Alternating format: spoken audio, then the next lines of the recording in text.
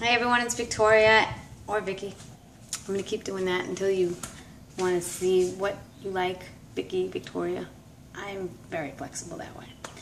Okay, so today's episode, brought to you by me, I'd like to talk about how if something doesn't resonate with you, don't do it. I mean, if really something really just starts to get you pissed off all the time and you're kind of like, I don't know if I should do that. Don't do it. For instance, if eating only fruit diet pisses you off and you are getting so fed up and stressed about it, guess what? The stress is going to kill you, not your food. Okay? So have the food that you want and move on. Okay? You don't have to pressure yourself to do anything that you don't want to do. And you know what you want to do. If something is really that hard and against the grain for you, you're not ready. You're really not.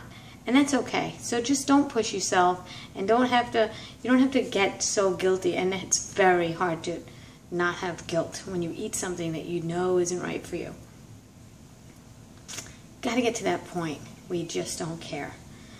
I used to be so afraid of fat. I used to be so afraid of food combining. I used to be so afraid that the guilt alone of doing it made me feel so much worse than actually food combining did. So food combine away if you're getting stressed out over it.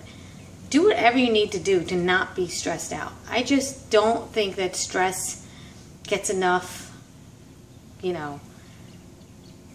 advertisement for being such a bitch. Oh my God, stress is a bitch.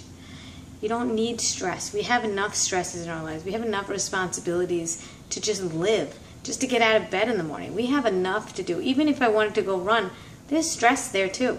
Yes, it's not a chore for me and I love it, but there's still, the stress of going into battle. You're putting yourself through something tough.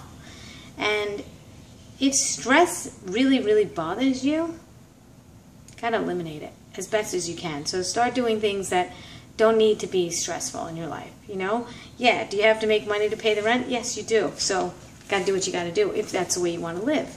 If you're good living in a tent or a shack, then you don't have as much stress as somebody that has to pay for a really big house and keep up, But if you don't live that way, that's one stress off of you, You have to look at the stresses in your life and see which ones you can eliminate.